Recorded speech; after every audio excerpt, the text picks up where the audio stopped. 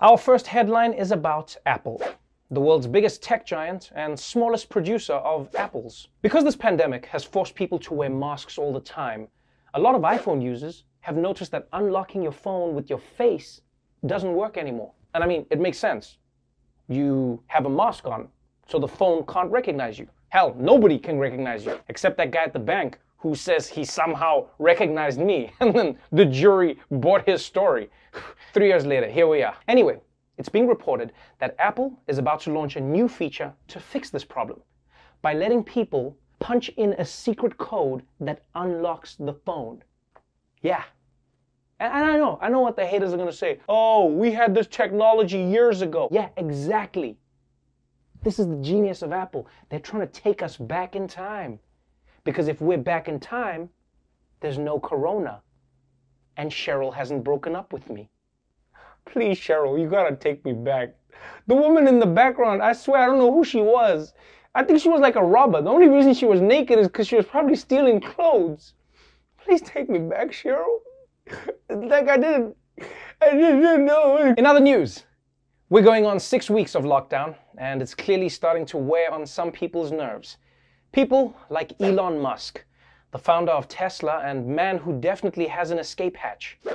He's never been a fan of the shutdown in the first place, but last night he pushed the button for insane mode. Tesla CEO Elon Musk is being criticized after he launched into a rant filled with expletives on Tesla's earnings call. The extension of the shelter-in-place, or frankly, I would call it forcibly imprisoning people in their homes against all their constitutional rights, that's my opinion, breaking people's freedoms in ways that are horrible and wrong, and not why people came to America or built this country. What the excuse me. If somebody wants to stay in their house, that's great. They should be allowed to stay in their house and they should not be compelled to leave. But to say that they cannot leave their house and they will be arrested if they do, this is fascist. Give people back their goddamn freedom. Yes! Elon!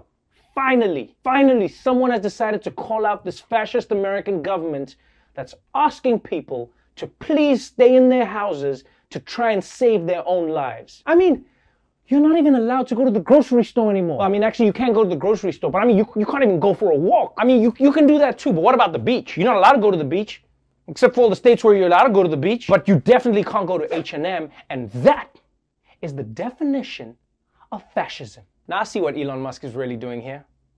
This guy's just trying to stir up civil unrest so that people end up buying one of his bulletproof trucks. We need to rise up to fight the government from inside our cyber trucks.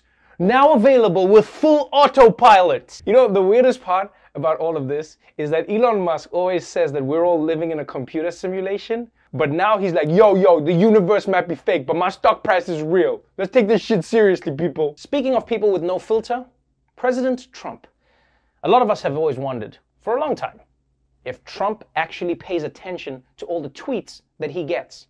And it turns out he does, bigly. An engineer in California who tweeted the president was paid $69 million for ventilators that never came. On March 27th, President Trump posted on Twitter to urge Ford and General Motors to start making ventilators now. A man named Yaron Oren Pines tweeted back, "We can supply ICU ventilators. Have someone call me urgent." And that's all it took. The guy had just 75 followers on Twitter and no apparent experience in manufacturing. But 3 days later, New York State entered into a $69 million contract with the man.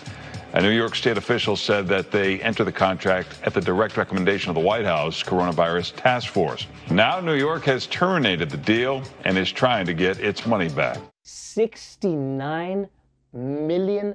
Guys, come on. First of all, if someone tells you the price of anything is $69 million, it's a joke.